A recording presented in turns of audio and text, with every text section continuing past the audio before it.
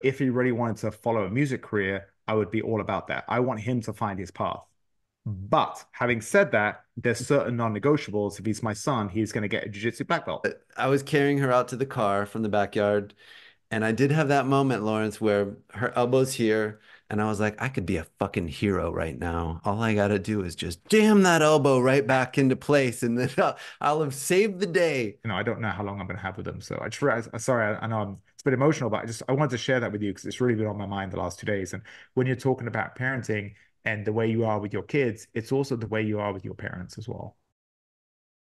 Welcome to You Got This, Dad. This is the inaugural episode, and I'm lucky enough to be here with my dear friend, Lawrence Dunning.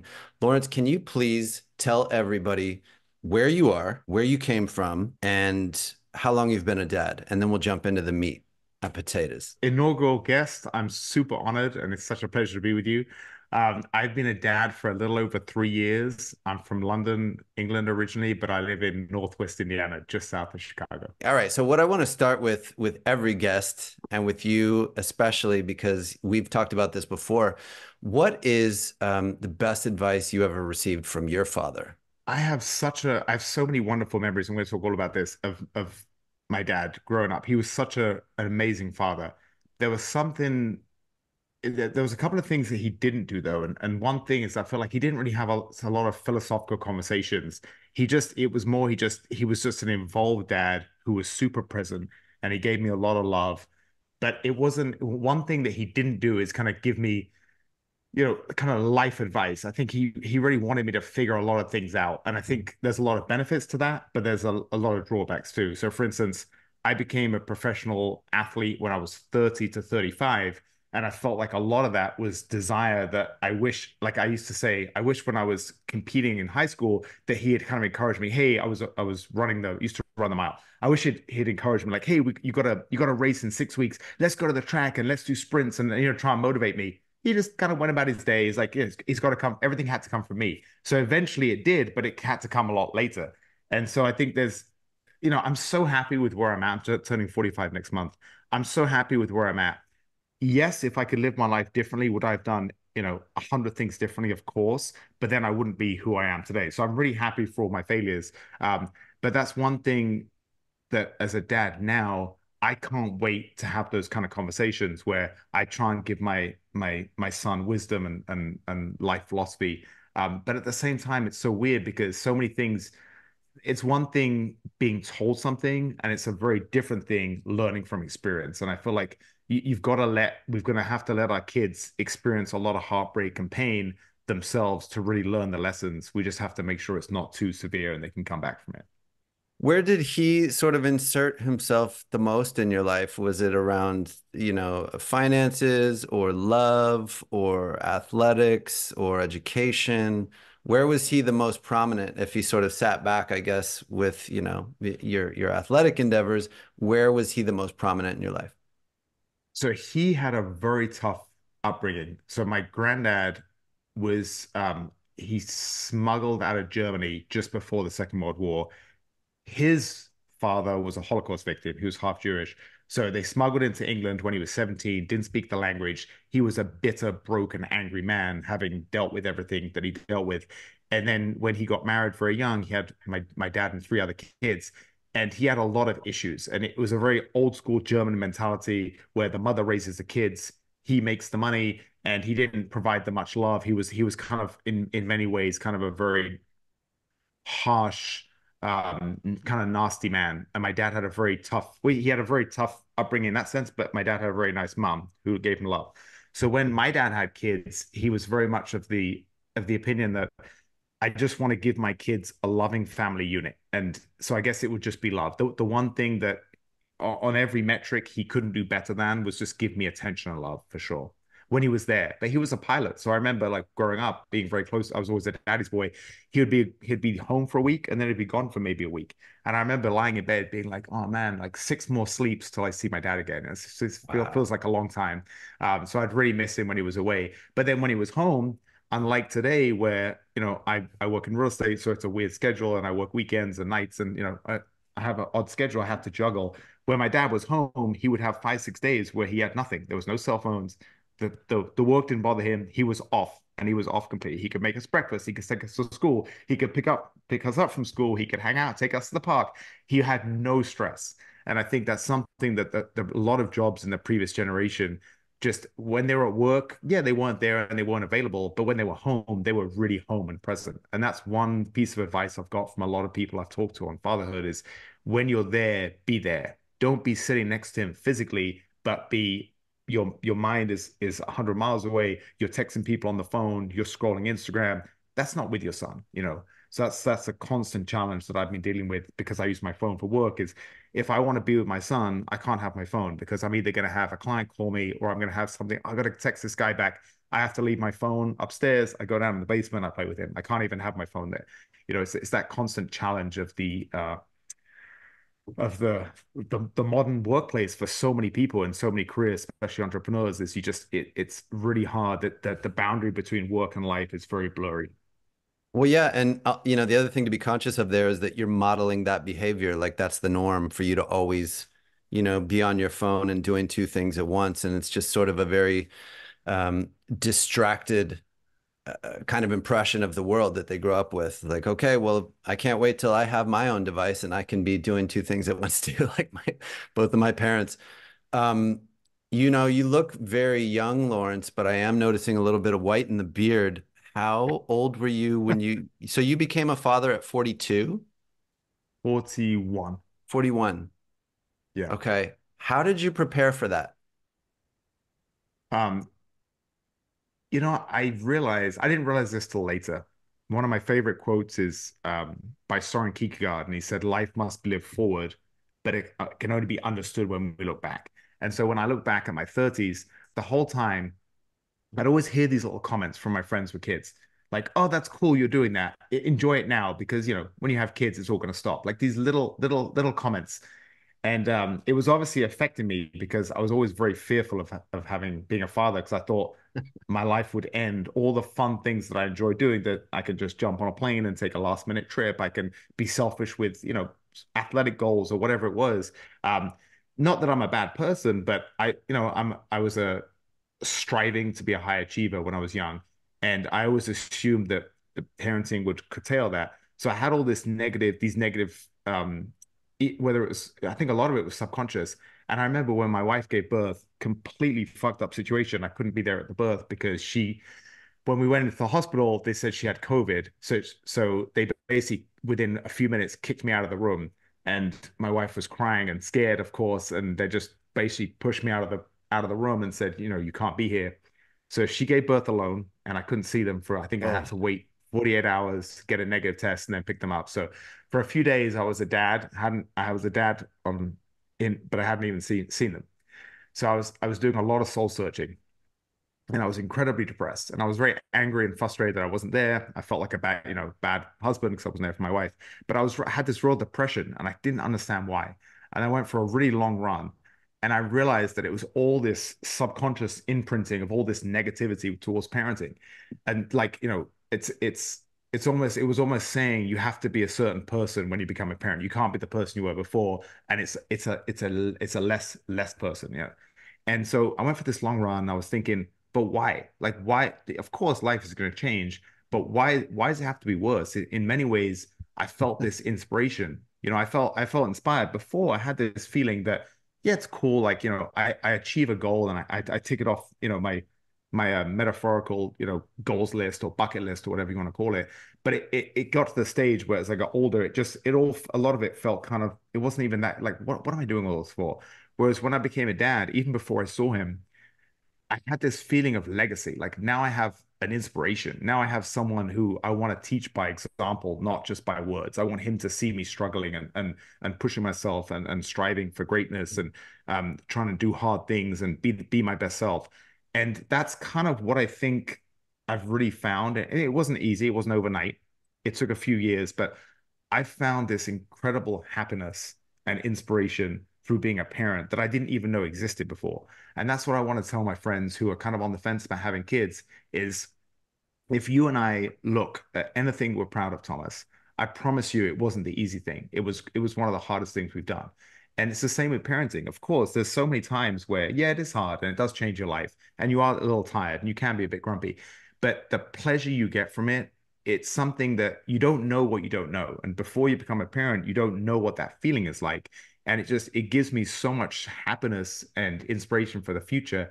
And it gives me a whole new mindset. Like before, I wanted to, again, talking about ticking the box in life. I wanted to tick a box in life. Like, okay, I've made enough money. I never have to worry about money again. Tick these boxes. Whereas now it's like I almost don't want my success tomorrow. I want my success spread out over the next decade because I want my son to see me. I want him to model to be modeled that good behavior where it's not easy because my dad bought a bunch of Bitcoin 10 years ago and he has millions of dollars in the bank and he never has to worry about anything and he can sleep in till noon and walk around in his bathrobe watching Netflix. He has no care in the world. I want him to see me trying to build something great through hard work. So I love that just the inspiration I've got from fatherhood is something that I could never have imagined before. And also the happiness as well. I think it's almost like there's so much statistics where it's almost like the family unit that was so prized 2 generations ago is it's almost like society in many ways has become anti-family.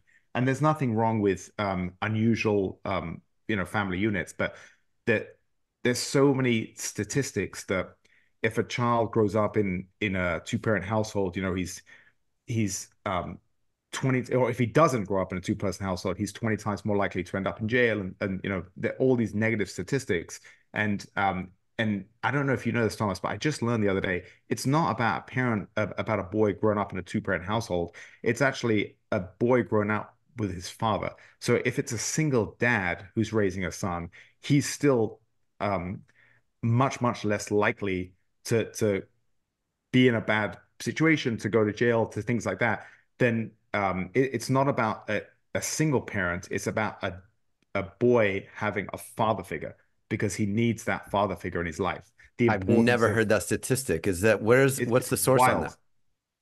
I'll have to get back to you on that. But I have heard it from a couple of different sources. I think they're reliable. I think it was in parenting books I was reading, but it's just, yeah, the We got importance. to throw that in the show notes because Definitely. that's a huge, huge, huge statistic. And wow. Exactly, because it's not that of course you and I both know a mother's bond with their kids is just it's invaluable. But there's something about boys and needing a father figure, especially when they become older and they're teenagers. They need that role model, or the statistics are not good. So these are all just fascinating things that I think it's good to emphasize because society seems to be in many ways moving almost against the family unit. And there was so much fear about. I remember when I grew up, I don't know, Thomas, you and I are similar in age. There was a thing in the air when I was growing up that the biggest problem in with the planet was overpopulation. And now suddenly we're hearing the other side of that. And it seems like now a lot of smart people are worried about, declining fertility rates and underpopulation and things like that. So, man, our generation has really grown up with everything.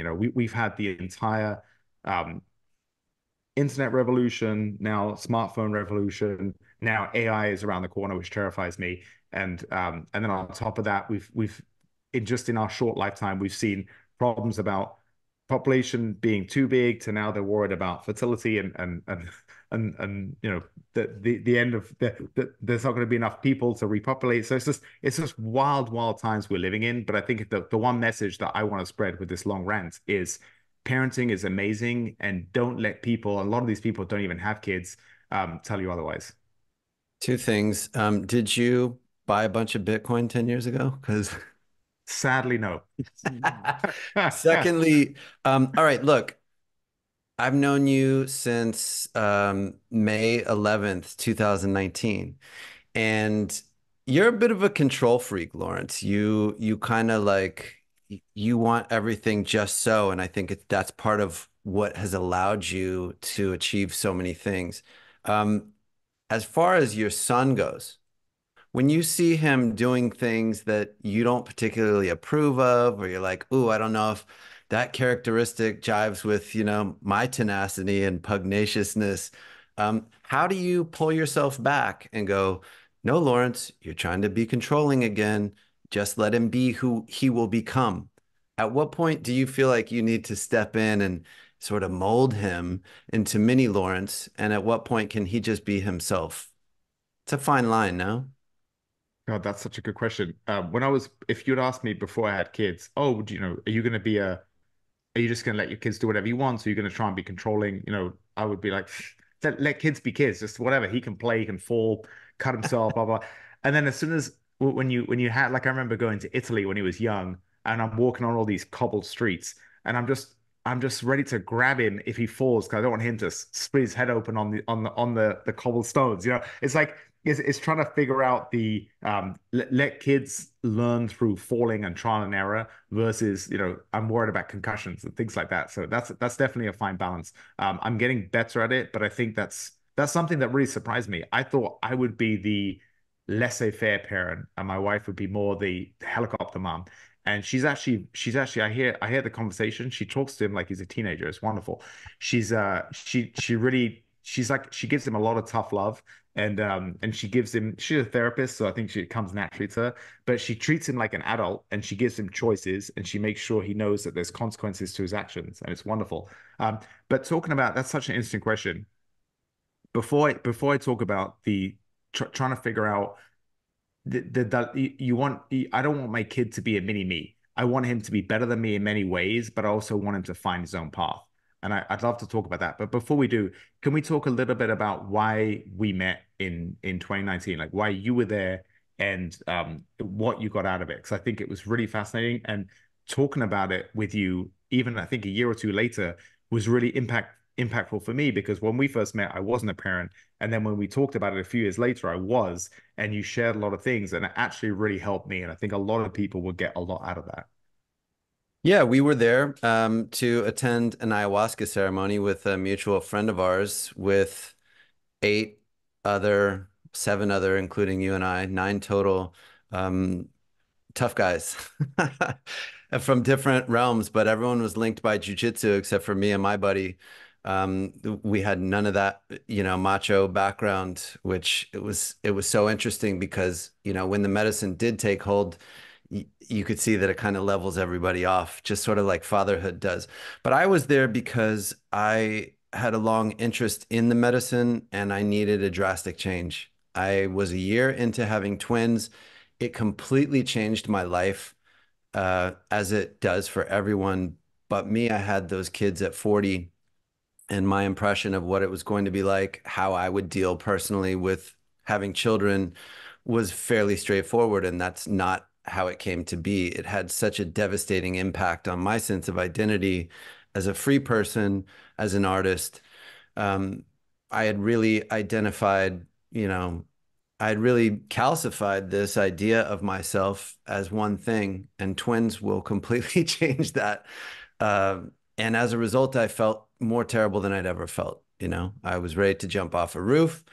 That's not really a euphemism. Like I was pretty in a really dark place, and we had that ceremony, and it instantly changed many, many things in a very challenging format.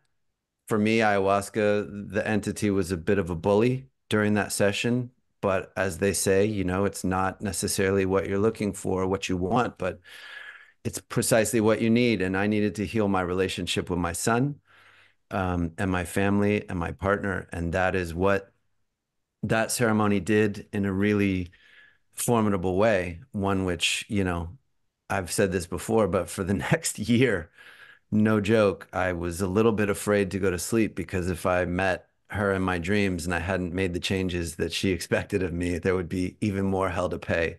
And I just didn't want to have to go through that again. It was traumatic for me. It was very, very traumatic, but it was exactly what I needed to change. And since then, it's been a work in progress. Um, Ultimately, that was probably planting the seeds for why I want to help other dads. Because if you've been a father in that position, feeling like you want to kill yourself rather than continue on with this new version of you and how your life is, um, it's good to know that other people have been there before and what they did to overcome that. See, when you shared that with me, I had no idea, and I think it's just such an important thing to share because I started off by saying, all the blessings of fatherhood and how it's given me so much happiness. All that's true. I love that expression. Being a father is like having a beating heart, but it's outside your body. And I think that's a really wonderful description of how you feel when your kids are around you. But it's the I think the first year kind of sucks. It did for me. It does for a lot of men. That a lot of the time during pregnancy, the woman is had that has that physical connection. She's rubbing her stomach. She's there with the little baby growing inside her. She has that connection. Whereas us as men, it tends to take some time to get. And I know it took me a while. I'll never forget when it hit me though, when I was holding him. I think I was doing like some midnight feeding or something. I would take the night shift because I'm a night owl. So I'd give my wife a break and I would kind of look after him at night. And so it's probably 1 in the morning. And I remember holding him and he was probably 9 months old or something. And I just remember looking at him and I'm thinking, I would kill for you. Like just have this crazy life. Where did this come from? This crazy just like I would do anything for you. But it took some time. And I have a good friend of mine, shout out Trevor. He's got a 9 month old, and I was just with him in Mexico City at a friend's Wow. 50th birthday party, and we were talking, and he was kind of saying about some of the struggles. I mean, he already has an incredible bond with his son, which is amazing.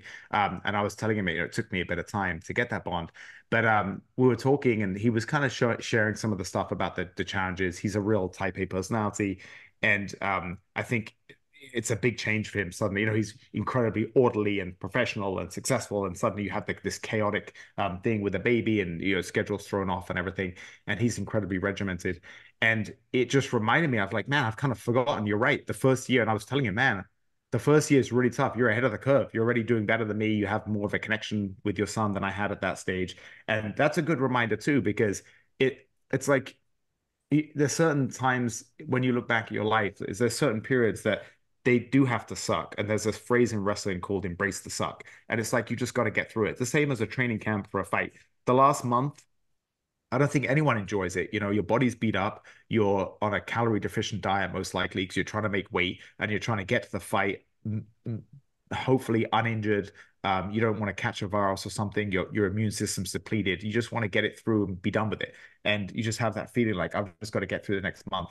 And I think it's not quite as extreme, but the first year as a father, I think, is kind of like that. And looking back now, I'm definitely, hopefully, we're trying for number two. I'm going to be a bit more. I'm going to enjoy that chaotic first year a bit more because I know that, once it's gone, it's gone. And I know I'm going to get through. I really think a lot of that first is fun. And if you go into it knowing that it gets much more fun, that's nice to know, to hear it from other people. So when you told me that, I think I was like 6 months in or something when we had that conversation, and it really helped me because I was thinking, man, you're such a happy-go-lucky guy. I didn't realize that you were dealing with all this. And just as an aside, Thomas, like I'll say, I can only imagine with twins how much harder it is because with one, when he's asleep, he's asleep. But with twins, I'm sure like when one of them's asleep, the other one starts screaming, wakes him up, and you're like, who do I go to first? And I can only imagine. So kudos to you, man. Twins is just a whole nother level. And yeah, you got through it. Thank you. Well, I mean, and the other thing is, you know, uh, in many ways, I'm kind of a control freak too. And so if, my wife runs out of breast milk, well, then we got to get donor milk. We're not just going to get old, plain old formula like you can get at the grocery store. So then, there were trips to the parking lot of Capitol Records, clandestine, give me the milk, pass me the milk, put it in the cooler, got to get back. Um, and then we were making formula for a minute. Like we were making our own formula.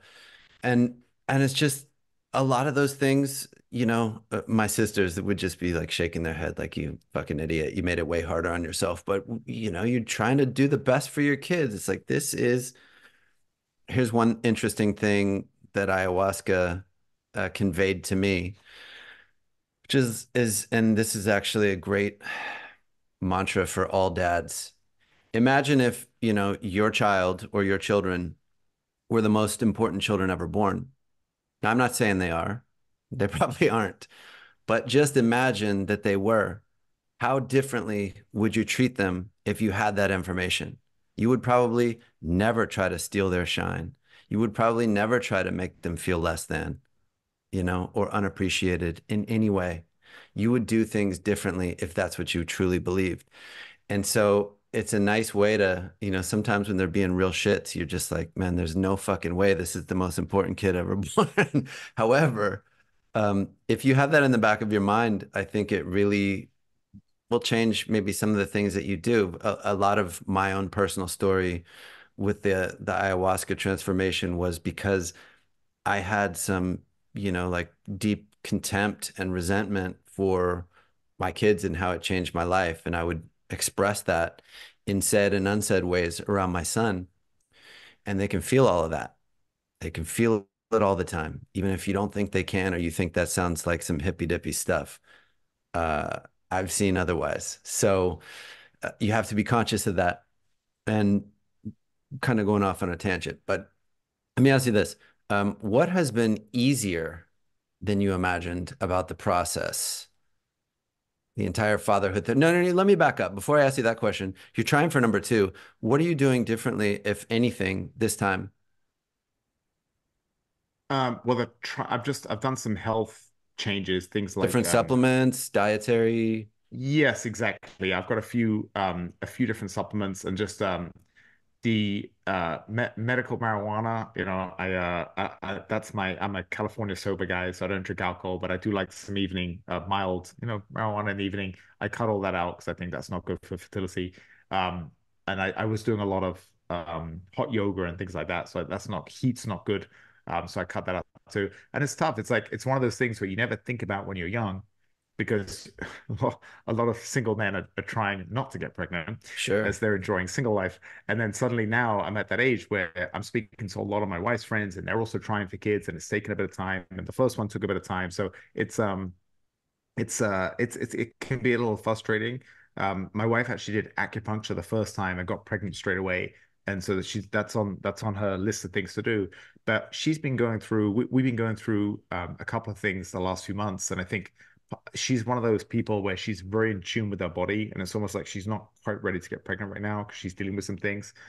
One thing was crazy. We went to a friend's. We've been on a couple of Mexico birthday trips, but a few months ago we went for a friend's 40th birthday, and she got some type of infection. But she got sick. So we came back and we just thought it was getting sick from traveling. So she's in bed and she's kind of tough and she's not really telling me how bad it is. And then finally, I think we check her temperature and it was really high. And one of our friends is like, you got to sends me a message, take your wife to the ER. Like this isn't good. So we go to the ER. We go to the ER and they say like, where have you been? You should have come days ago. You've got a blood infection, it's entering your kidneys. You're starting to get sepsis. Like if you'd waited a few more days, you could have died.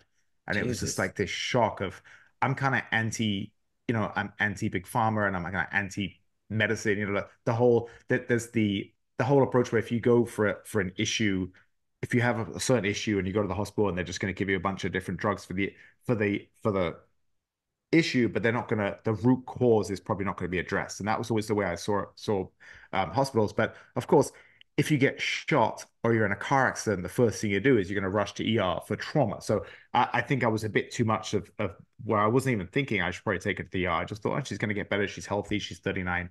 And she's the same way. She's kind of like, oh, I'll tough it out. I'll be better. But it just goes to show that just the craziest thing, like a few more days of being stubborn, I could be a single father and a widow. It's just absolutely wild. So she went through that. She was in the hospital for nearly a week of like constant antibiotic IVs. They couldn't find the right IV for a few days.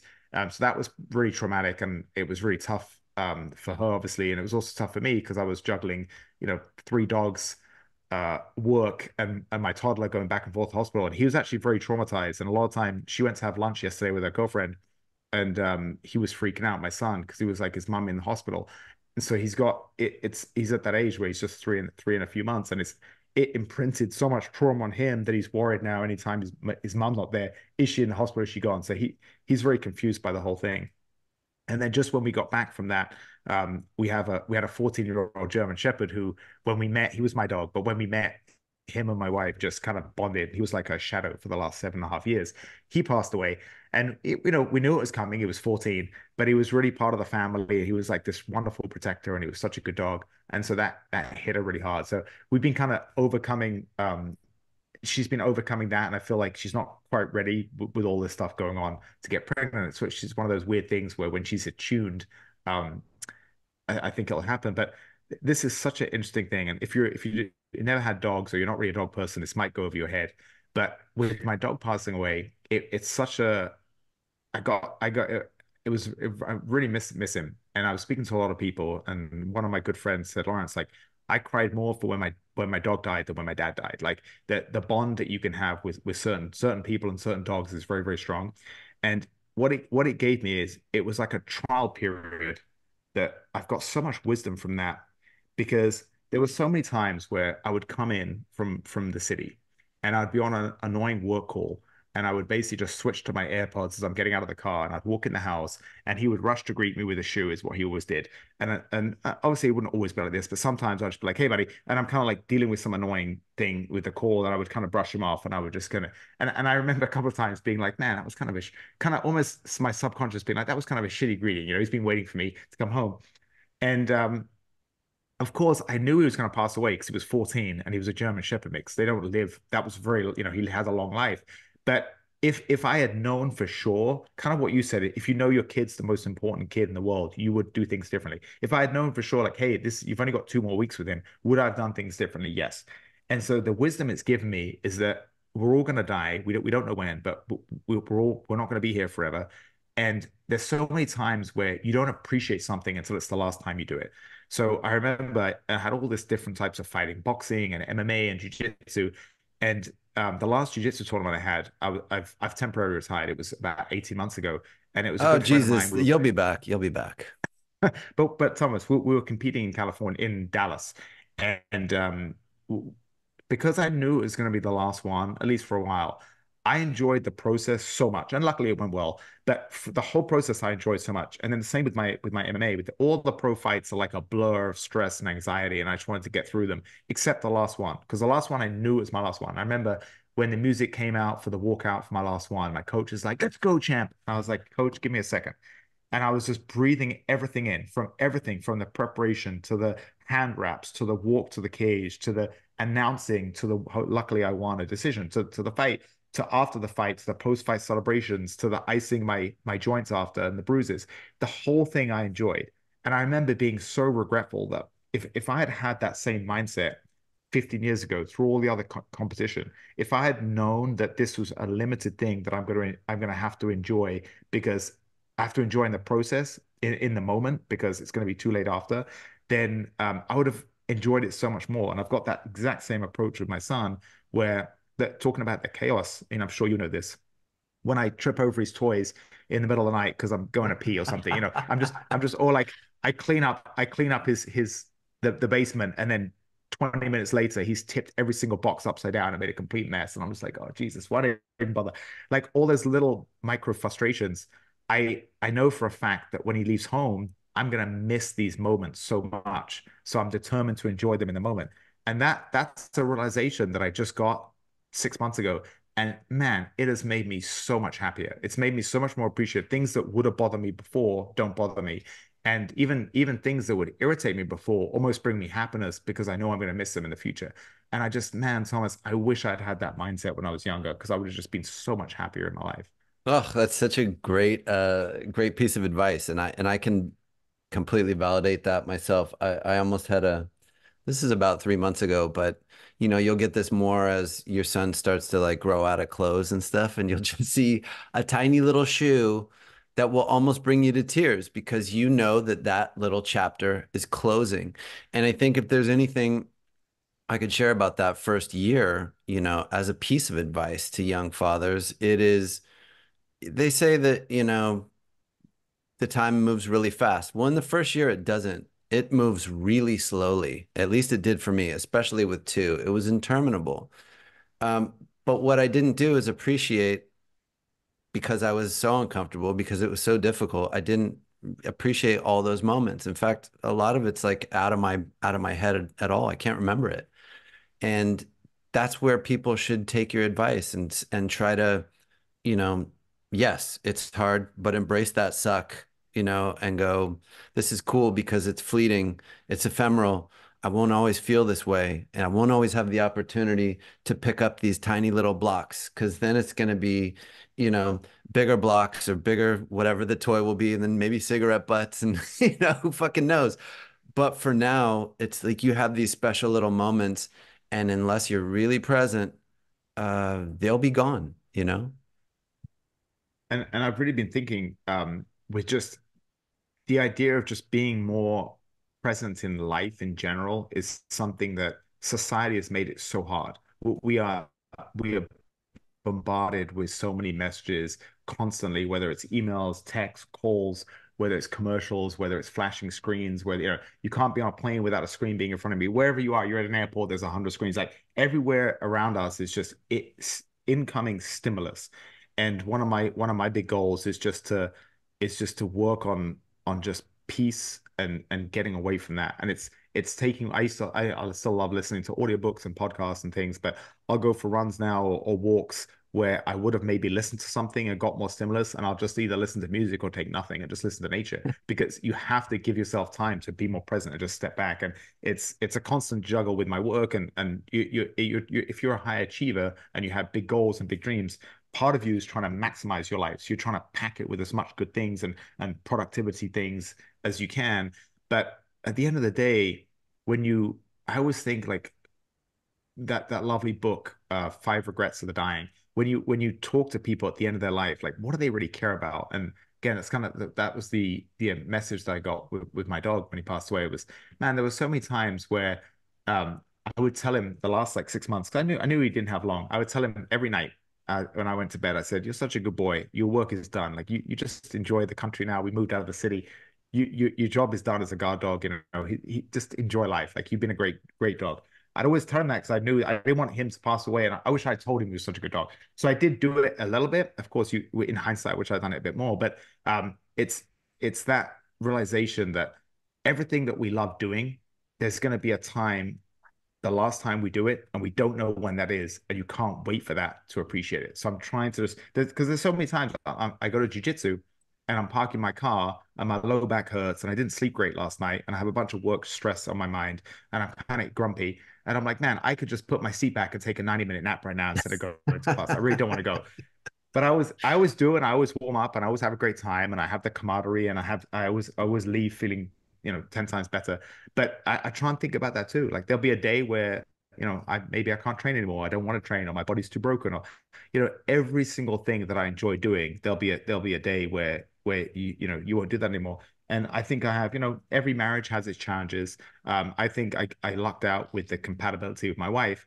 And I nearly lost her a few months ago. And this is, I've been thinking a lot about that too. It's like, man, like you just don't think about these things. She's a healthy 39-year-old. I'm a healthy 44-year-old. You don't think, but man, like things happen. You never know. We could just good news tends to take a lot of time and effort, good things to happen. And bad news just happens. You go in for a regular checkup and suddenly, the doctor could find something and suddenly you only have a few years left of your life, maybe a few months. We never know when that can happen. So I'm just trying to I don't want to be pessimistic. I think I'm an optimistic person like you. But Jesus, Thomas, like we've got to be more appreciative because I know for me, speaking personally, I let way too much noise and silly stuff that doesn't matter in the big picture of life irritate me. And that's what I'm Same. really trying to stop. Yeah, same. And another way to illustrate that point, those changes happen in an instant. And I hadn't really had to deal with injuries so much with my children until last summer. We were in rural Panama on this really nice coral reef that was well preserved. And Seneca fell from a 9-foot ladder and, busted his chin open. And the closest hospital is, a 35-minute Ponga boat away.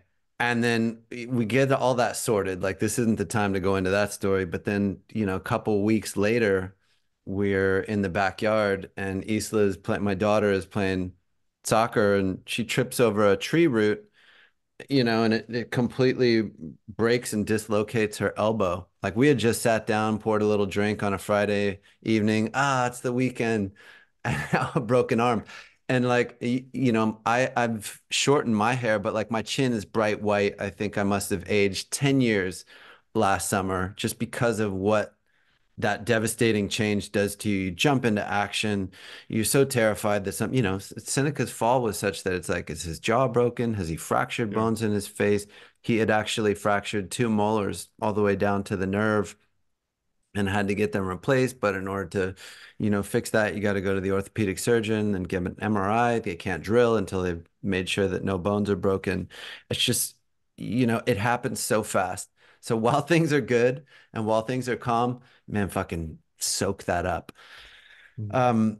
What has Well, been Thomas, Lauren's, so sorry? before, can you talk a little bit about? I remember when I think we were either texting or we had a real brief conversation right after. But when your daughter broke her arm, it was like hours till you could get seen, and she was like in and out from screaming to con. And I was thinking about it after we spoke, and I'm thinking I haven't been through anything like that with my son, luckily, but like just the that's just crazy. Like just how you deal with that as a parent. Can you talk a little bit about that? I know it was a bit traumatic, but. Yeah, I mean, it's just you can't imagine how much seeing them in pain will affect you. I mean, you can just theoretically you could go, "Oh, well, I'd never want to see my child, scream out in pain." But then when it's things beyond your control, like you are in the UCLA emergency room and you can't make anything happen faster. Like you've done everything that you can and it's still not enough. And your child saying, why can't they, fix my broken arm? I mean, her elbow is like over here, right? It was just, and all she had was Tylenol and Motrin alternated to keep the pain down or at bay.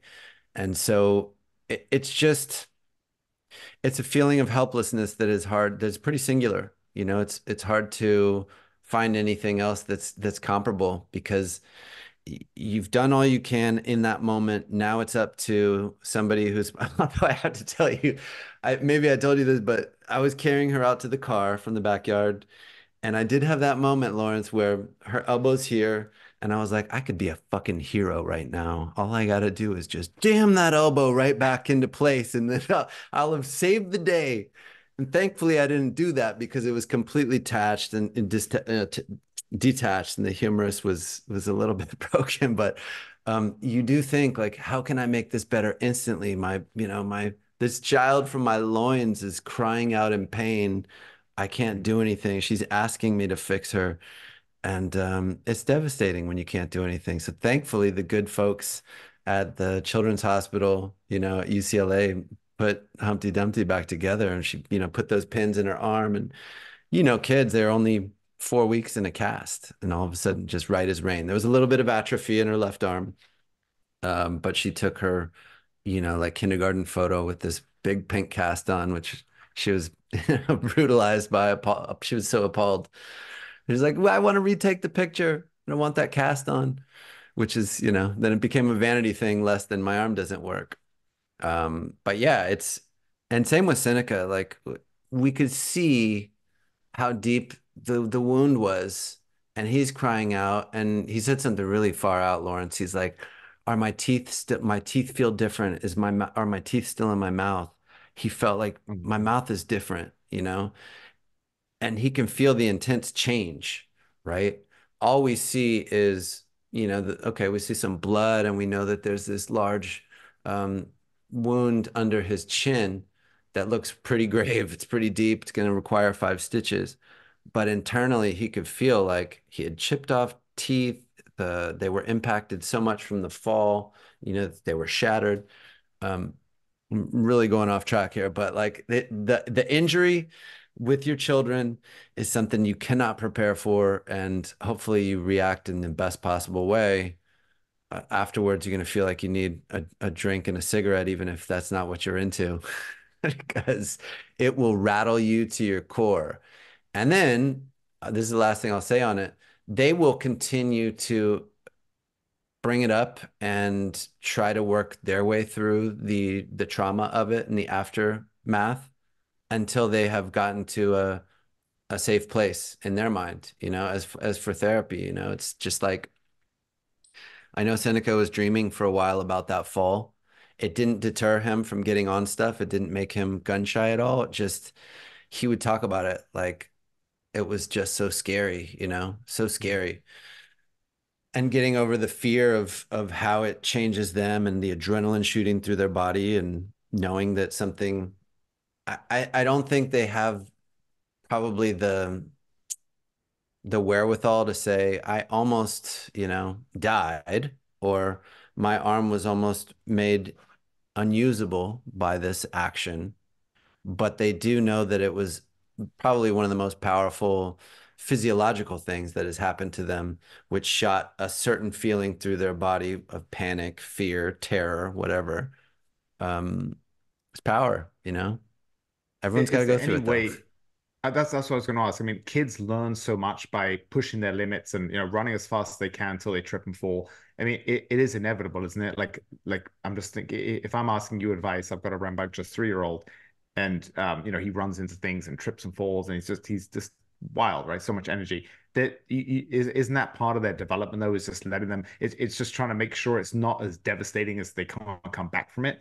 Like you said, it was close. Luckily her arm works and his jaw is okay now, but it's trying to find that balance between letting them learn by hurting themselves, but not letting them hurt themselves irreparably, you know. Well, yeah, but I mean, look, just like I've told you this before, like we have, climbing holds on the trees. We built a playground in the backyard, which has more things. It was always very important to me that the kids had, pulling strength early, so that they could hold themselves up and save themselves to avoid a fall.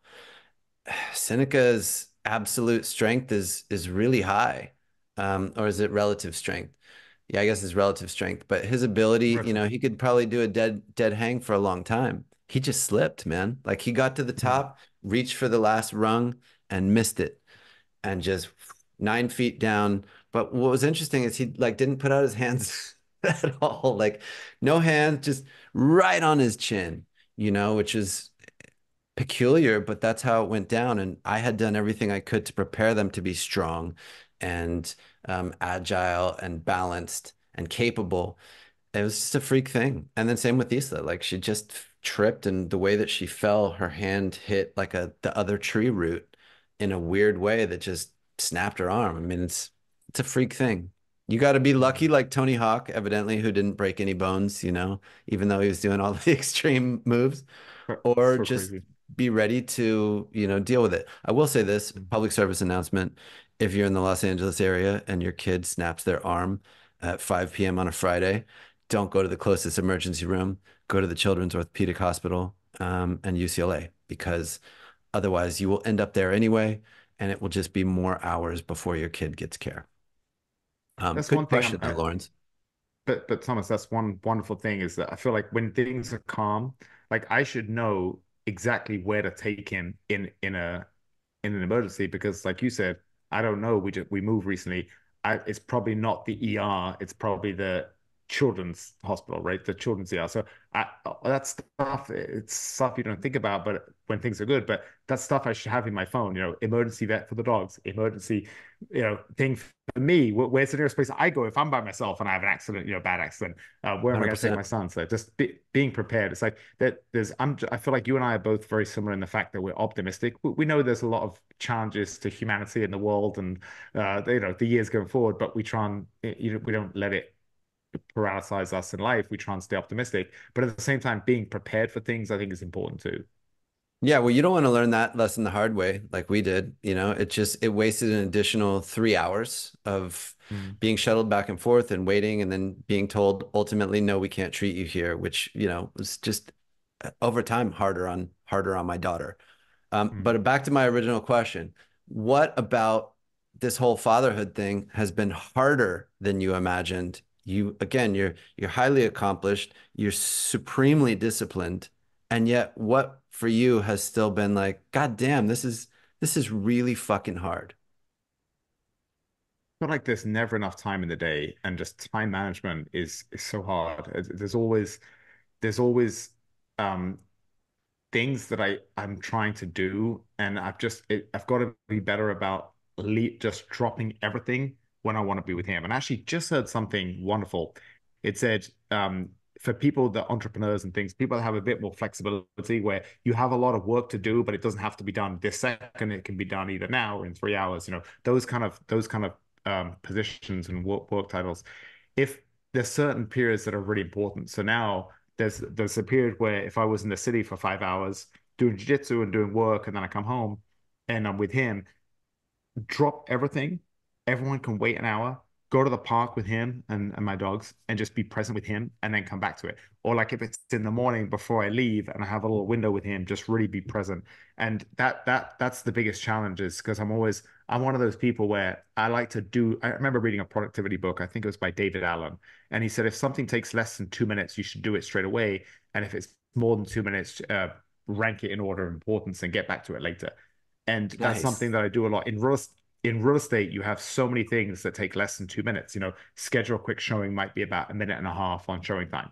To get back to someone by text might be 45 seconds. A lot of these little tiny things. Texting someone, hey, I'm on the other line, I'll call you right back.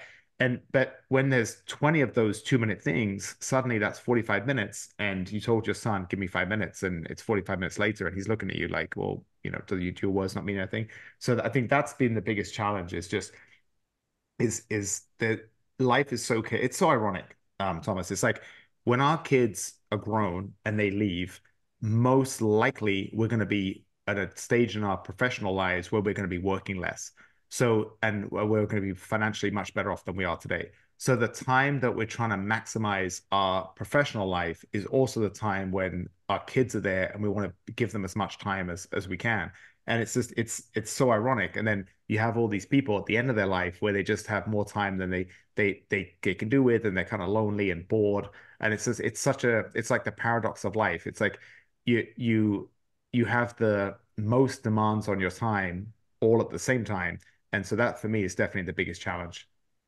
It's a great point. I feel super lucky that, COVID happened when it did because my kids were only, a year and a half old at the time.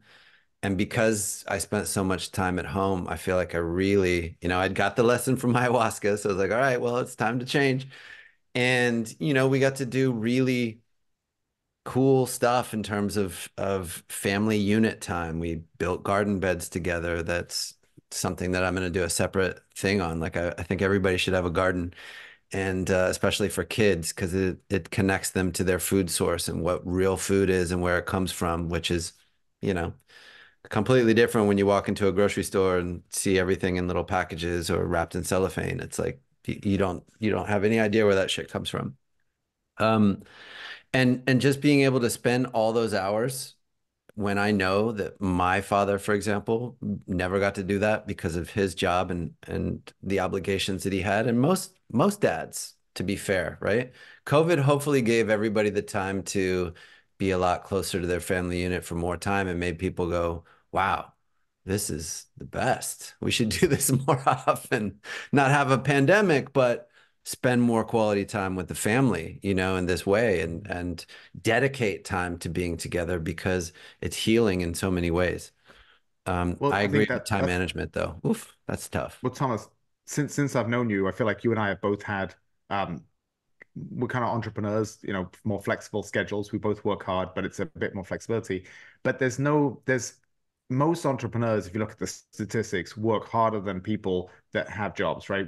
We tend to um, do more late nights, more weekends, and Early mornings, shout out there's early mornings. uh, yeah, exactly. I'm a night owl, so I'm a night. You're early mornings, but there's no point in taking all the extra risk of being an entrepreneur and working longer if you don't enjoy the one thing you have. And that one thing you have is flexibility. And that's when you drop everything and you say, I'll get back to it in 90 minutes because the sun just came out and I'm going to run to the park real quick because my son just woke up from his nap. So that's something that I'm really trying to do better of is I think last summer was the best summer that I had in my life. And it's because I did two things more than I've done before. One of them was my friend is building a lake house on the Lake Michigan on the Indiana side. And it's not that close to me. It's still 45 minutes to an hour to get there. But he has a real nice little private beach. And we were going up there with my son and a group of friends and just hanging out on the beach with him.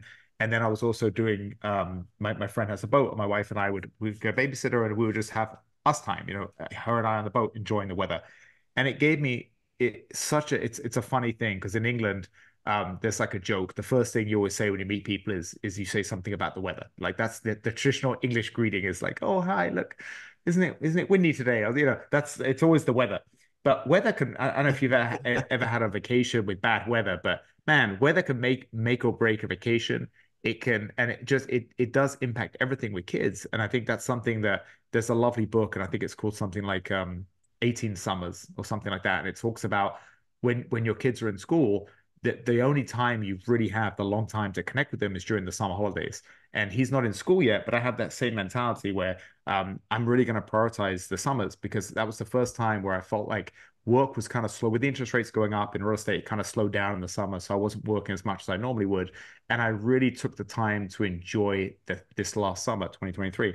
And I'm determined now to make that the priority of summers. And of course, I have to be willing to upset some people, not be as available, lose some business. I can accept all of that because I'm not going to take all the risks and challenges and hard work of being an entrepreneur and not enjoying the benefits. And so that's one of my priorities is really enjoying the good temperature with kids when it's nice. You're a bit different because you live in California, so I'm sure you I have a was lot gonna more say, nicer days. doesn't it, shouldn't In the you just Midwest. move to a place with better weather and then you don't have to wait for the summer? Well, I will say, okay, I moved to a house, I moved to a place in the country, just like what you said, having a garden. We have 8 acres, it's wild forest behind the house, and I see deer outside the window. It's just wonderful. And I love that he's outside the city of Chicago. I used to live in a high rise downtown. And I love the fact that he has that. And one thing I love about this particular house is it has this lovely, long, windy driveway to the house. And I was like, oh, I just love that. And then a couple of months ago, when it was freezing cold, and I was out on that long, windy driveway with some salt in the driveway, and it was freezing cold, and I was slipping and sliding on the ice. I remember thinking, hmm, maybe I got some things wrong in life, and I should just move to Hawaii. What's going on? But the one thing I'll say, Thomas, is I like the idea of him getting the adversity from the tough winter seasons, and Yes. I'm gonna have him. I want to link but one thing that I think my dad did a really good job with me was financially. And my dad always, he had a weird approach to money. For him, he linked money and time, which I link to. Like, I want to use money to buy back my freedom. But my dad would always say, he was a pilot. And he said, I'll always work the minimum amount of hours that I need to. And I'll use that free time to do things like, I'll mow the lawn and I'll do stuff in the yard and everything. He's like, some of my friends, they'll work the maximum amount of hours and make way more money than me, but then they're paying for someone to do their yard work and they're paying for babysitters for the kids. And they're not really living their life. They're just making all this money and their life is flying by. And I think that's something that I've come to appreciate with my dad is you can keep being more productive and you can make more money and you can keep outsourcing things. But like some of my fondest childhood memories are when I was helping my dad, like I'd mow the lawn and he was doing something in the backyard with me and it was the sun was out. And that's some of my favorite childhood memories. So it's not always about making more money and outsourcing things. It's about just enjoying time more. So one thing that my dad did really well with me is he always he always gave me money to help him with like things like yard work from a young age. So I associated work with wealth. I associated sacrificing now for the benefits later. And I think that's one thing that I really want to do with my son is when it's cold, hey, help me, you know, salt the driveway or help me clean up the backyard and we're going to chop down a bunch of trees and make a bunch of firewood and we're going to do these things where I can give him hard manual work and it can be a bonding experience and he can make a little bit money too. So I think that's something that I really like about the hardships of living in a place like the Midwest is he's going to get plenty of resilience from being out there in the minus temperatures slipping on ice on the driveway. Plus, with 8 acres, you can really instill a sense of obligation around land stewardship, which you could never give to your son in the city. I mean, it would be like, isn't it nice that there's this park amongst all these, concrete and skyscrapers? But in the country, every day is like, we're planting new trees, we are cutting down old ones, we're planting gardens, we're interacting with nature. How has that changed your daily sense of well-being in your family? Has that been palpable for you guys? Almost, it's been the best thing. I have so many people that will see me at the gym or something, and they'll be like, "Hey, how are you finding Indiana? Are you happy there?" And cannot stress. The only thing I was worried about the commute, but I need to make a lot of work calls anyway. So I basically my commute is my moving office, or I just listen to podcasts or music, and it's really not that bad. It's actually a decompression time. But the difference that I have from when I used to come home in the city of Chicago, where there was just so much crime around, and there was so much high taxes and I felt like I wasn't getting the benefit of the taxes. I felt like they were mismanaging the city so much. I had this like annoyance and bitterness that just never left me. And I feel like they keep voting for worse and worse leadership in Chicago, and it's so frustrating because I love the people there.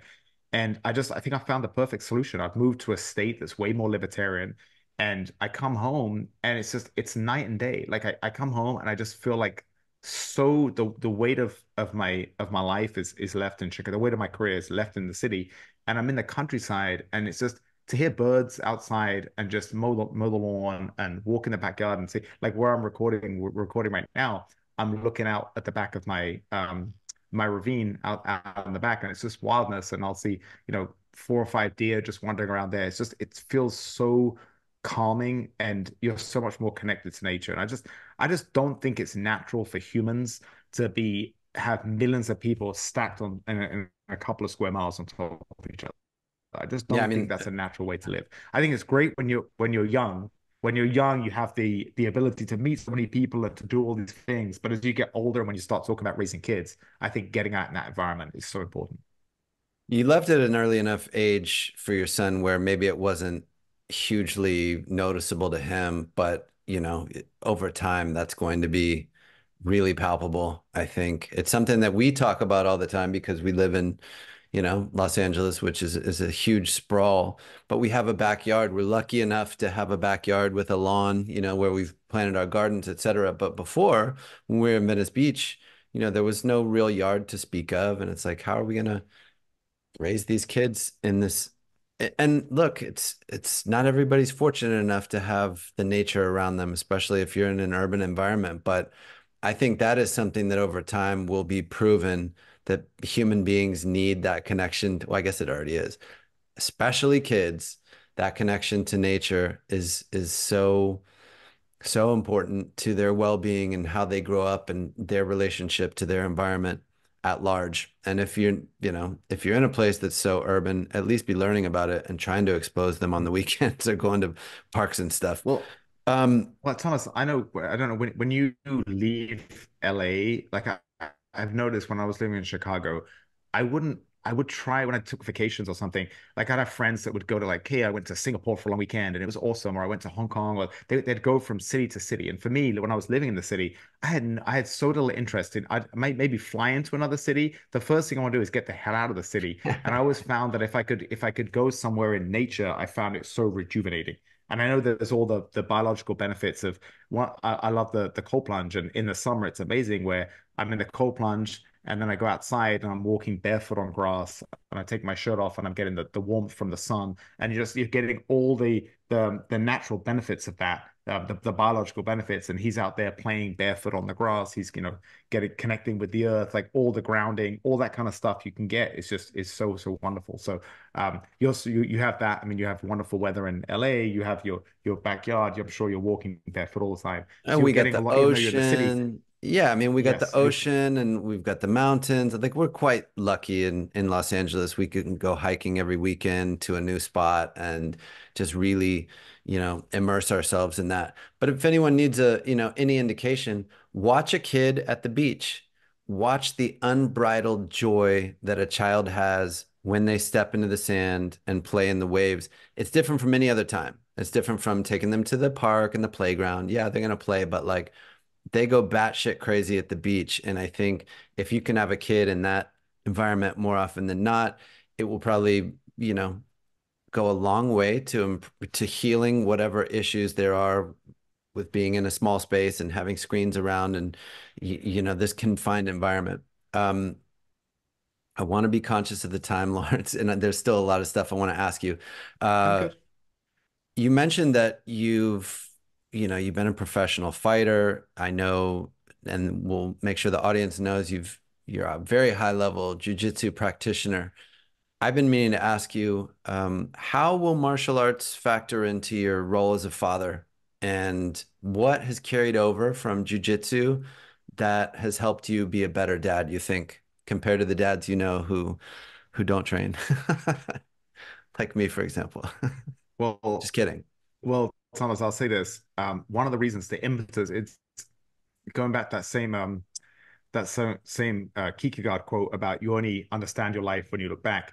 looking back, I'm so happy I trusted. I've made a lot of good decisions in my life and I made a lot of bad decisions in my life. And one of the best decisions I made was trusting a good friend of mine who actually found this house. So I was on the sofa. It was midnight or 1 in the morning. I was doing some late night work. I'd probably taken edible. I was all high, very relaxed. I'm just doing some mindless emails and property searches. My wife's asleep. And I get a text from my good friend who's an ER doctor, and he's actually my neighbor on this street. And he sends me a link, a Zillow link to a property in Indiana. I'm not even looking in Indiana because at the time I didn't have my Indiana license. I would look at houses in different suburbs of Illinois, and we're trying to decide where's our next step going to be to leave the city. And he sends me this link, and I was like, haha, very funny. And he says, Lawrence, this is the perfect place to raise your family. And I said, brother, like I'm not really like financially ready to put an offer in right now. And I thought he was joking.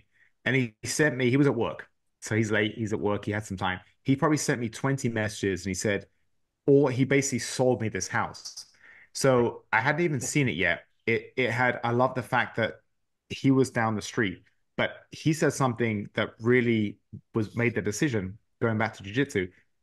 His other friend lived on the street, and this guy, I knew of him. I'd seen him in tournaments. He's a jiu-jitsu instructor. He has two kids. One of his oldest at the time, I think, was 12, 13. He's like a kids champion. He would go out to California, compete in the kids Pan Ams. He was really, really good. And this guy was an old school black belt, like fifth degree black belt. He's been teaching a long time. One of the pioneers in the Midwest jiu-jitsu scene. And he said, imagine raising your son where your next door neighbor has a jiu-jitsu school and his kids are jiu-jitsu champions, and he's going to have that mentorship. And I thought, that's a really good point. And I like this guy. I didn't know him, but I liked him. And since I've moved, it's been a year and a half. I've become so close to him. Shout out to my buddy Braulio, and shout out to Eric, my doctor friend who found my house. But Braulio has this jiu-jitsu school, and I work a lot in the city, and a lot of time I train at noon. So I'm still training at my Chicago school, but I'll go to his school when I can. And he has this incredible kids program. And I'm so excited to get my son into jiu-jitsu. And so the lessons that he's gonna get from it, it's if you live a lot of wonderful people that I really enjoy, that I whether I know them personally or whether I follow them, their career or their personal role models to me, is because they grew up in incredibly harsh upbringings and it develops so much character. Whereas you and I have worked really hard to try to give our kids a nice upbringing.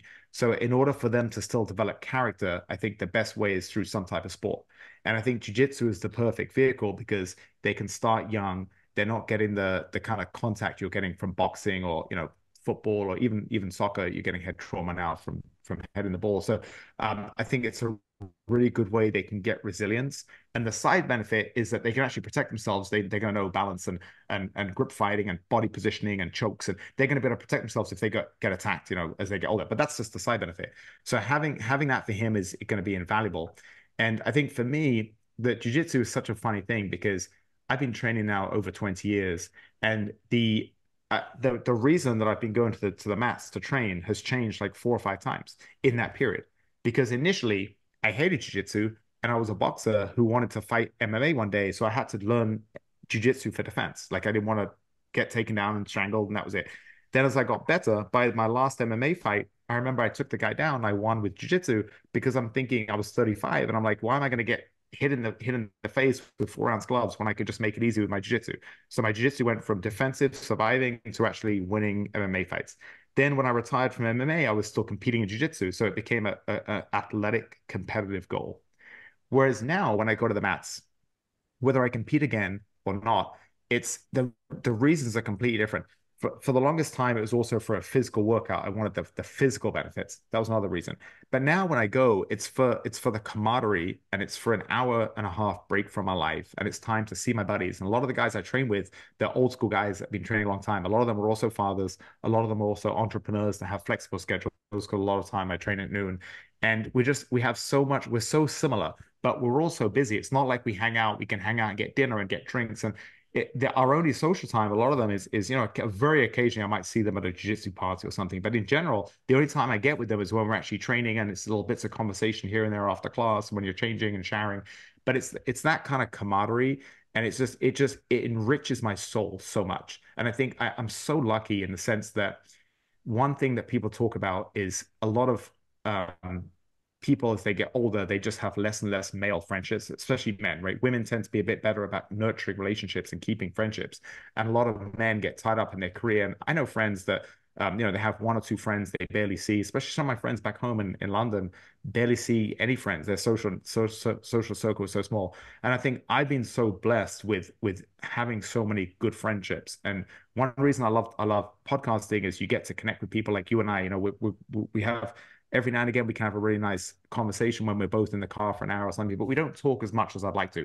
But it's because we're both juggling so much. And that's one thing that the I think I'm so blessed, and I think largely through jiu-jitsu. And again, we connected through Nick. Shout out to Nick Gregoradis. He connected us. Again, I know him through jiu-jitsu. So jiu-jitsu has just given me this incredible, rich social network, ranging from I've got friends in Africa. I've got friends in Europe. I've got friends in South America. I've got a friend in New Zealand who has a school. Like I have friends all over the country in America. I have friends all over the world through jiu-jitsu. And yeah, I don't talk to them every day, but I know if I drop into the gym, we can have a wonderful training session and we feel like kindred souls. So I think in terms of um, you're an incredibly artistic, creative person. And I think so we have to all find something that lights our fire. And so if you don't have something that's directly correlated with your job, if you work a job that you don't particularly like, but you need to do it for your health insurance for your family and you're kind of stuck, then try to at least find something that enriches and nourishes your soul. And I think for many people, jiu-jitsu can be that vehicle. You just have to make sure you're training with the right people. So I'm not training with the same people that I would have trained with when I was 32 and I was training for professional fight. I'm training with people that are just trying to get a break in their lunch hour from their day-to-day life. Occasionally, I'll train with someone that's competing next week for a tournament, and maybe when I'm fighting for my life because I'm not training right now for a tournament. I'm not trying to kill myself. I'm just trying to enjoy that environment. So I'll say for anyone looking to get into jiu-jitsu, there's a big difference between two different jiu-jitsu schools. Find a school with a vibe and a student base that is on the same page as you. If you're a 25-year-old wrestler who wants to get into competitive jiu-jitsu, that's going to be a competitive school.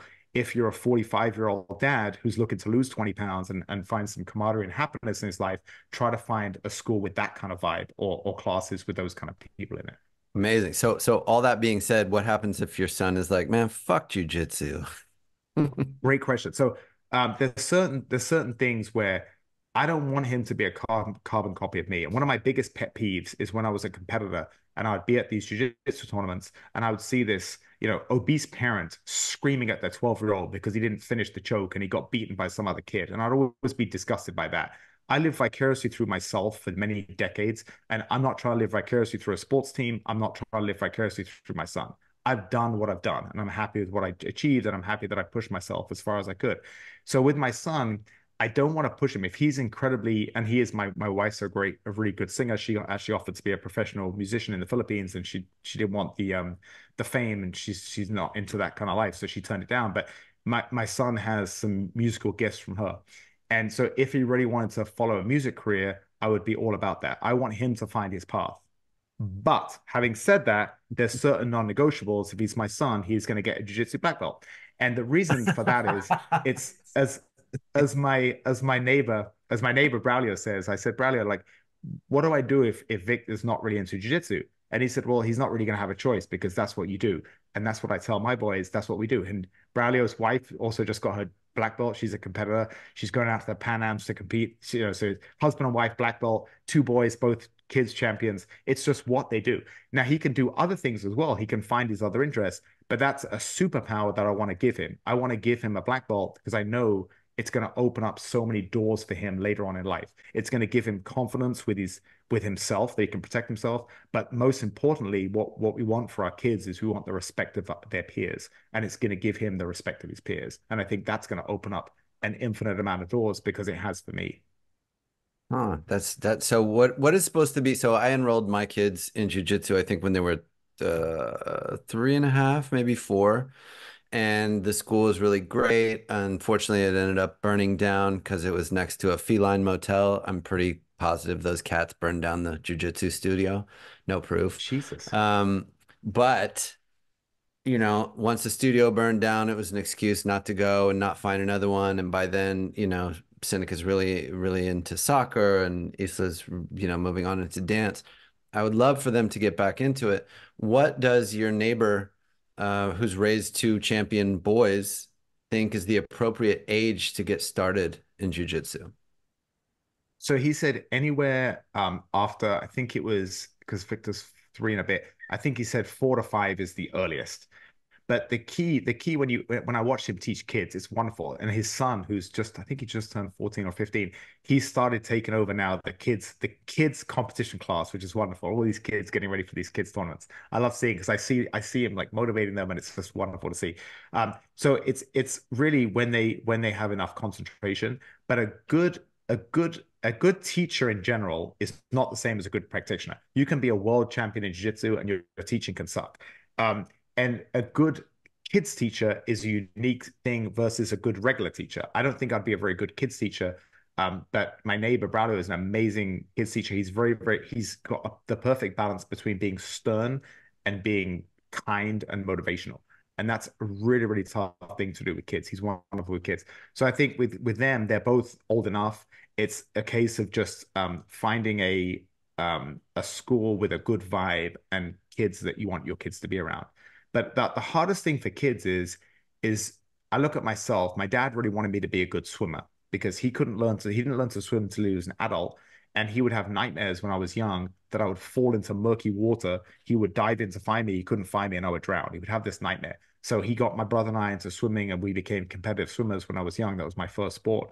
And I remember when I would go, these are some of my earliest memories actually. I remember being kicking and screaming, like, I don't want to go, Dad. I don't want to go. And he was just like, well, we're going. And then on the way home, he said I'd be so happy. I'd be like singing songs in the car, because I loved when I was there. I loved it. And kids need to do things that are physical because we have all that energy. But I had that natural whiny attitude of a kid, like I don't want to go. My son does it to me all the time. Do you want to go outside and walk the dogs? No, no. They say their favorite word is no, right? When they're young. So it's I think that's going to be the biggest challenge with them with jujitsu is I know the benefits that it's going to give them, but there's going to be times, and I'm not going to be an overwhelming dad. As they get older, if they're like, "Hey, Dad, I don't feel great. Can we skip practice today?" Of course, yeah. But it's just going to be something that I want to build into the fabric of their life, and hopefully, my son sees me getting the cold plunge every day. He sees me when I work out in my basement gym. He comes and hangs out with me down there. He's got a playroom down there. So I think I just want them to see it. It's something that we do. We do jujitsu. It's part of the thing. They can do an infinite other things, but there's certain non-negotiables as a parent that I think you have to do. And kids do need rules. And I remember when my dad, when I was a teenager, when I was 14, my dad said, "Hey, if you smoke, I'm going to kick you out of the house." That's a non-negotiable because there were kids that would smoke at school and he didn't want me going down that road. And I was like, okay, like that was I never questioned it. I think I might have had a couple of puffs here and there at school once, and I was terrified that he could smell it on me. And I was like washing my face when I go home, brushing my teeth. But like stuff like that, like there's certain non-negotiables that you say. But if you give your kid a million things, he's not going to listen to you. And if you're really overbearing, a lot of time the kid will rebel and push back. That's human nature. So it's just picking and choosing your battles. I love that. And I think modeling behaviors we talked about before is just so important. So if your kids see you training, we try to do the same thing in the garage weight room. They always see either me or my wife training, or doing some sort of outdoor activity and exercise and movement based, work. In addition to cooking, they see us cook. I don't ever want, my son to think that it's abnormal for one or the other of the his parents, like not know how to do something. Oh, like you're the father, you don't know how to do laundry or Yeah. wash a plate or something because of traditional gender roles. And I grew up in a household where the parents did sort of certain things. They kind of shared, but for the most part, it was one or the other in traditional roles. And we tend to do everything together so that they see that. And since I have a boy and a girl, I don't ever want my daughter to think like, yeah, well, your mother does the laundry. Cause like, that's just not, I don't want to model that behavior. Everybody has to clean their shit. Everybody has to cook stuff. Everybody harvests, stuff from the garden. Um, all that modeling is always happening, right? From back earlier in the conversation, we're talking about looking at the phone. Whatever it is that you're doing, they're watching all the time, and the world is always keeping score. Ayahuasca taught me that. So it's important to make sure that you're doing the right thing by them for how they will be years down the road because they'll remember just like you. Um, I think Thomas, however, I think that's one. Oh, can However, I just say, yeah, yeah, go talking ahead. about modeling, sorry to interrupt, talking about modeling though, that's the most inspirational thing that I ever read on parenting is if it's not about what you say, it's about what they see you doing. In order for you to be the best parent, you have to be your best self. And that is so inspiring for me. Sorry, just wanted to say that. No, that's great. That's pretty much what I was trying to say in a more eloquent and succinct manner. Um, One thing that is concerning to me, Lawrence, is that in the, I guess you would say, the modern state of sports for children, there is sort of this sense that everyone gets a medal. I've kind of seen it in the youth sports that we've done so far, soccer particularly. Even after showing up for two practices, if you get there and the timing is right with the last cycle, you end up with a medal, and you're like, I just started. You know, how do you feel about that? Like how should the reward system work with the child in youth athletics if they want to get to a very high level of jiu-jitsu, like a black belt, like you, for example? If that's what you want for your son, how much do you let him win? Well, the I heard a wonderful thing by Hickson Gracie. He's one of the best ever Gracies to do it. And his father would take him and his boys, his brothers, to compete when they were young. And there was so much pressure on them because they had that name on their back. And there was so much expectation to be a champion for the family. You know, your father and your grandfather and your uncles, everyone's champions. He used to say, if you win, I'll buy you an ice cream. But if you lose, I'll buy you two ice creams. And that was a way his dad just kind of took some of that pressure off him. But for me, I think one thing that I learned with my first boxing fight, I was 23, my first amateur boxing fight, and I was single at the time, and I spent some time in New York, and I had a girlfriend when I was in New York, and I was flirting with this girl at the New York office the whole time. Then I broke up with my girlfriend, and the girl from New York came to visit in Chicago, and I was like, oh, she's here for one night. We're gonna go out. It was the night before this my first boxing fight. So we ended up having a very, very late night, had a lot of fun. And then I did the fight and I thought I won the first two rounds and lost the third, but he got the decision, whatever. It's amateur boxing. The decisions are squirrely. But I remember the last round being absolutely exhausted. And then when I came home that night, I remember thinking, okay, I spent weeks and weeks training for this.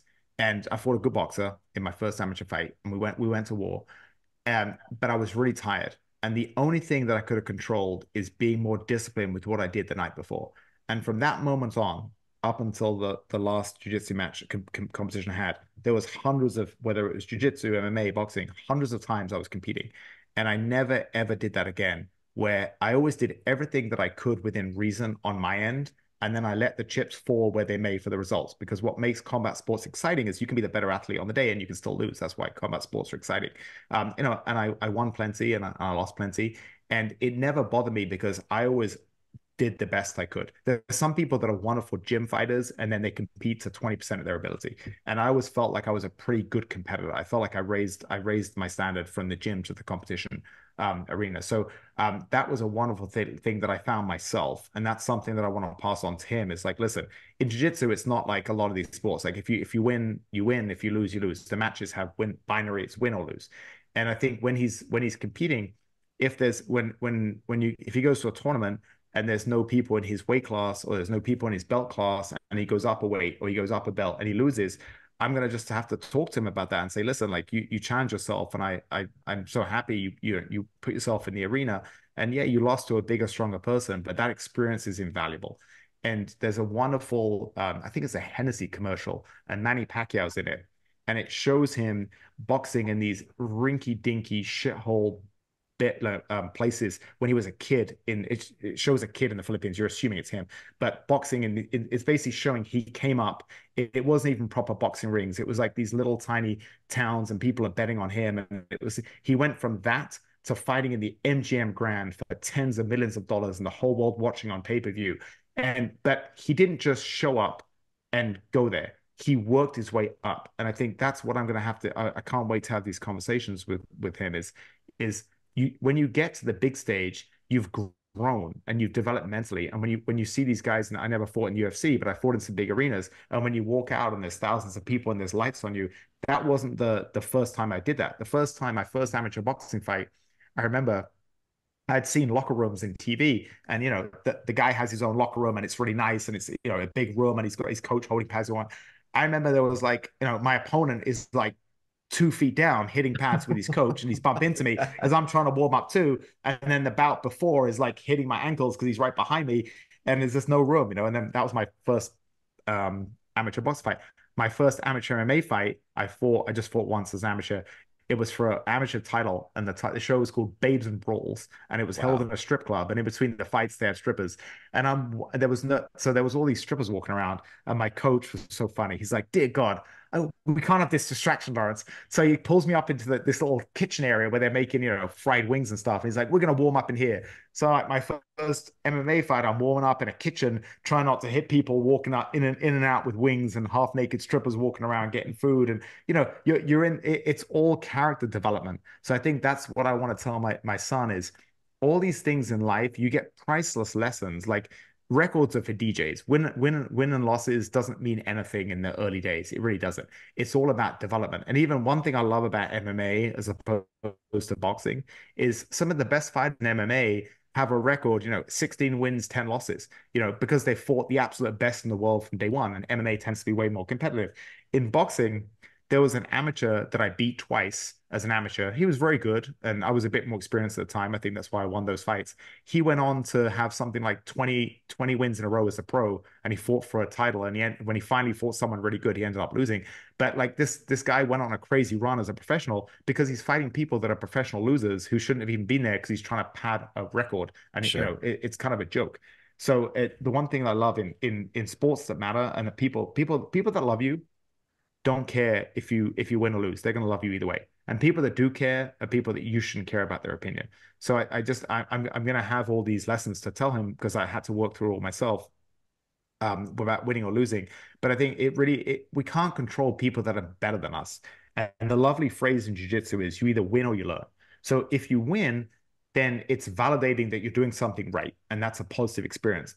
But if you lose, then you can take something from that. Like, okay, that guy was more experienced, so I just have to keep competing and become a bit more experienced myself, a bit more of a savvy competitor. Or you know what, that guy had really good wrestling and my stand-up sucks, so I'm going to work on wrestling the next 6 months. Or I just I didn't cut enough weight before and I was struggling to cut weight the day before and I had no energy. That's a mistake I'm never going to make again. So there's always something positive you can take. When you get to the black belt level and you're competing in these big tournaments, I compete against multiple former um, adult world champions and we're competing in the masters divisions. And so I had some of my best performances were losing, but I felt like I performed my absolute best, but I'm going against an absolute former world champion whose whole life was just jiu-jitsu. He didn't do MMA, he didn't do boxing, he didn't have a career, he didn't have multiple Wow. careers, professional careers. His whole life is, he has a gym and his whole life is jiu-jitsu. And so that there's not much I can learn from that, except that, you know what, he put more time in, and I'm okay with that. His whole life, he put way more hours in the mat. He should beat me. And, it's not to say that I can't beat him on a good day if I have incredibly good luck, but 9 times out of 10, I probably won't. And so there's always something you can take from competing with the right mindset. And there's nothing sadder though. Sorry, I know it's a bit of a long rant, Thomas, but there's nothing sadder than um, a kid getting screamed at by a parent that's never achieved anything in their life, and that just breaks my heart. And I'll never ever be that parent. I'm not going to live vicariously through my kid. And you know what? If my son says I really don't enjoy competing, as long as he's still training and getting the skills, I'm not going to push competing on him either. Because some people are really good at jujitsu, but they just don't enjoy the competition aspect, and that's okay too. Wow. Great answer. You and I are both combat sports enthusiasts, and I'm wondering, well, two things.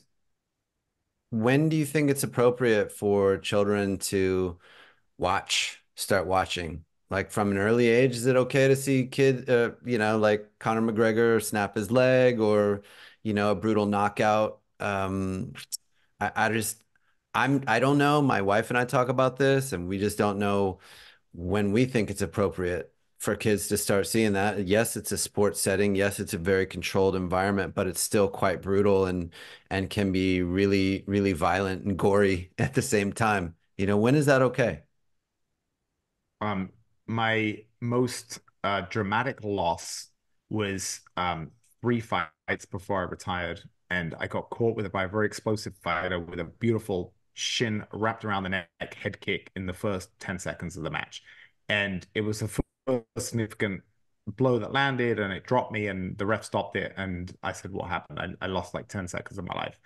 And when I see brutal knockouts, having been there on the other side of them, it's always I don't enjoy watching it. It's always painful. When I see horrible injuries, that's even worse, right? But I don't enjoy watching that. I don't enjoy watching a guy get absolutely destroyed and beat down before he's finally stopped. I don't really enjoy it. I like seeing back and forth.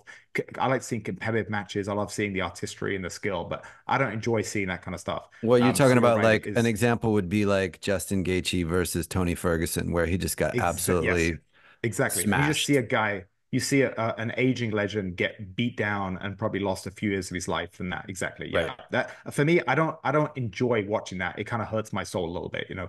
Um, so but I do watch the UFC and I actually watched some fights last night. I had a kind of a frustrating day and I came home and I my wife had thrown a pizza in the oven because I said I'll be home in 20. Can you throw a frozen pizza? I just wanted a frozen pizza and I wanted to watch some UFC. And my son was walking around playing and he's kind of looking up at the screen. He's not really watching, but it's there. And I actually had the same thought. I said, I hope this is okay for it to be on in the background. So he doesn't, it's not like he sits there and he watches it with me, but it's on and it's part of life. And the way I look at it is he's just going to think it's normal to watch professional MMA, just like it's normal that, he goes to the jiu-jitsu gym with dad. So I'm just trying to normalize it. I'm not, you've actually given me something to think about. Maybe I don't want to do him a disservice because I don't want him seeing violent murders on a TV show or something. And for his little brain, is that going to impact the way he sees? Is he going to think it's normal to see people get kicked in the head and hit with 4 ounce gloves?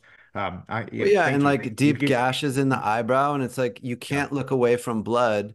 And with a movie, you can say, well, it's pretend, this is yes, entertainment. Although still, I don't think that's appropriate. But like with the kids, it's like this is real. That he yes, just got his yeah, nose broken and rearranged. It's like, well, why do they yes. do that? Is he hurt badly? It's probably he is, but it's so that I can enjoy this with my buddies and high five and drink beers. It's Mm, Nick and I have talked about this. It's really quite, it's difficult because we love deeply to our cores combat sports and, martial arts. But man, like whether it's okay for young children to see and engage in and feel like is normal is, I don't really know. And I'm glad to hear you talk about it because shit, I don't know, man. mm. Yeah, I think yeah, yeah. I think if it was a fight that was particularly gory and kind of bloody, and I saw he was kind of like maybe he's like playing with something, and I see he stopped and he's kind of looking at the screen, I would probably stop it and distract him and do something else. Yeah, but I've Right. definitely been a bit careless, and the way I look at it is it's the kind of like again what we do. We watch the UFC and we train every day and we do jiu-jitsu and we jump in the cold plunge. That's the life of being a Dunning and that's the life you're gonna live. But you're right. It's definitely something I should probably give a bit more thought to. Again, Um, what's wonderful about these conversations, Thomas, is we haven't figured it all out. And that's one yes. thing I wanted to ask you. How's your relationship with your dad? It's I would say it's good. It's always evolving. I helped them, I was their realtor on the transaction for them to buy their house in Pasadena. We closed in December, and that was the first time I had ever spent so much time, communicating with my parents in a professional capacity. Prior to that, it had always been probably, veiled attempts to get their attention. Like, look, I'm doing this new thing or I'm doing that new thing and achieving this, and hopefully you'll think that's cool, as most children do. And this is the first time that it was like, I get to flex and do my thing at a professional level and help them get the best deal and change their life. But it's been tricky because, a lot of the stuff that I've worked through over time, with the ayahuasca and other stuff is, yeah, it's like I think it almost always relates to our parents and our Mm, relationship with them and how we were perceived, what we could have done differently, why, we weren't seen the way that we wanted to be seen, what have you. I think a lot of my stuff was, without talking too much about it, because I want to focus on you and dads. But I think it's, as a middle child, feeling invisible in spite of the things that I was doing was a big part of it. And just wishing, that there was a little bit more guidance there, My dad was Mm. always gone. He was in the military, army intelligence, and doing important things, and it was always about service. And I think what I didn't really understand as a kid was like, why is the service of, you know, I couldn't understand it possibly, right? Like the service to your Mm. country is far more important than the service to your family. And, I still haven't squared myself with it. I haven't figured it out because I'm sure he would like to, on his deathbed, think about all the times with, his family rather than all those times he was out working for other colonels or generals or, commanding a battalion of troops. Actually, I don't know. I should ask him. I'm hoping to be able to do that. But it's evolving. I'll say that. Now that they're moving closer, hopefully we get to see each other a lot more and just have conversations about parenting and what he wishes he would have done differently so that I can avoid making the same mistakes with my kid, and my What? kids because there's a lot of it. There's a lot of carryover. You're more like your father than you can possibly imagine. And even if he wasn't around a lot. And so that's great in many ways, and in many ways not. So if you expect certain things out of your kid because they were expected out of you, you better check yourself and really think about whether that's the most appropriate thing for your child where they are. Well, I'm so glad you said that. I'm finding myself either saying or thinking things that he said to me when I was young. So because I became a father at 41 and he had me at 30, it's a really crazy. I have these really strong, clear memories of conversations we had, when I was 12 or 13, and we'd see a movie and then he would tell me, he's like, "Oh, don't listen to me." And I'm kind of cynical now. And he say things about it. And I'm thinking, man, he's exactly the same age that I am now, and I kind of understand what he means now. So that there's so much truth to that. But the idea of I just want to say something to anyone listening or watching. If you have kind of a strained relationship with your father, or either of your parents, there's a song by James Blunt, and it's called Monsters. And my good friend, his father is in the ER. He's got had some long term illness, and I'm not sure how long he has left. And my poor friend has been having a really tough time the last few weeks. And he sent it to me. He said, "Lawrence, like, listen to this song." He said someone sent it to him, and he said he was driving, and he had to pull over, and he just burst into tears. And it is such an emotional song. It's about he's with his dad. I think his dad is dying, and he said, it's no longer father and son anymore. It's just two humans, and it's not about the regrets. We both made mistakes, but it's just about the two of us here today. And now I'm going to be chasing the monsters away for you because you're dying, and that's what you did when I was young. Oh, And holy shit, Thomas, like even just talking about it now is I know. I'm making me gonna really cry. emotional. And it's just yeah, so I've got this talking about that first year in parenthood that was really difficult. There was a couple of times I wasn't my best self when I went home. One time, my parents have a place in the south of France. My mom's from France originally, and so I went to see them one summer in France and then in England for Christmas. And both times, between the jet lag and my son being young, and my wife and I were kind of bickering, and she was a little sick on one of the trips, and we just weren't our best selves. And I didn't feel like they were kind of being a bit critical towards us with our parenting, and it kind of rubbed us the wrong way. And I kind of got into it with my brother in Christmas, and it was really negative, the whole thing. And honestly, Thomas, it kind of pissed me off because I was always a really, really good son. I was a good kid when I was young. I didn't get into trouble. I did what my parents told me to. I always worked hard. I had jobs since I was a very young teenager.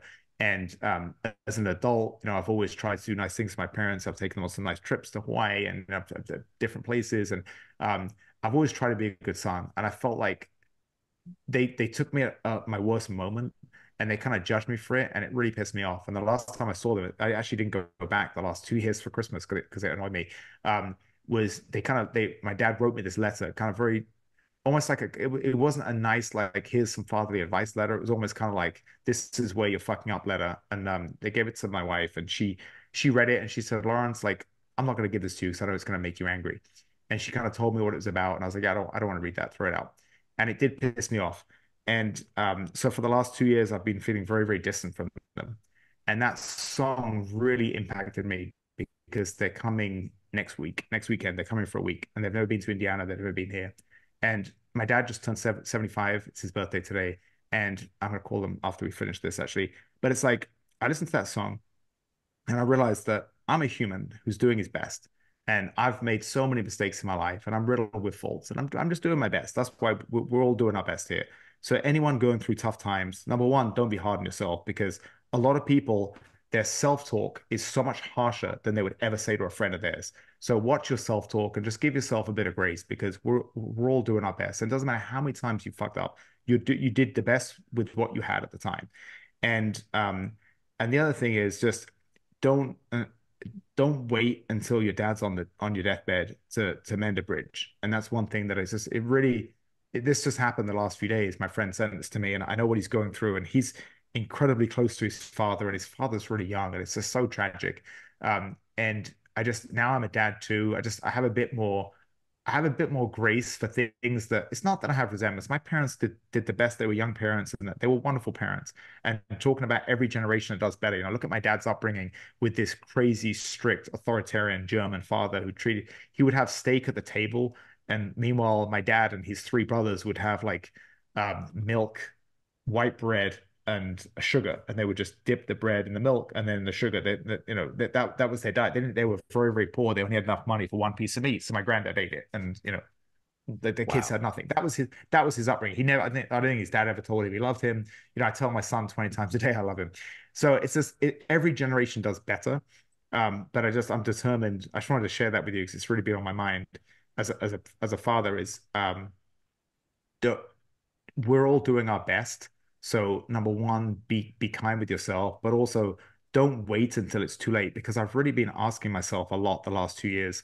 I was like, if my parents passed away tomorrow, would I regret the way I am being distant from them and not going to see them? And I was like, I don't think I would because like it's kind of on them to see me and make the effort. I've got a lot more going on. My dad's retired. I've got a lot more going on in my life right now. I'm juggling a lot of different things. I got screwed over by a contractor. My finances are not where I want to be. Blah blah blah. I've got all these excuses. I'm so busy. But then on the other side, it's like, dude, he's 75 years old.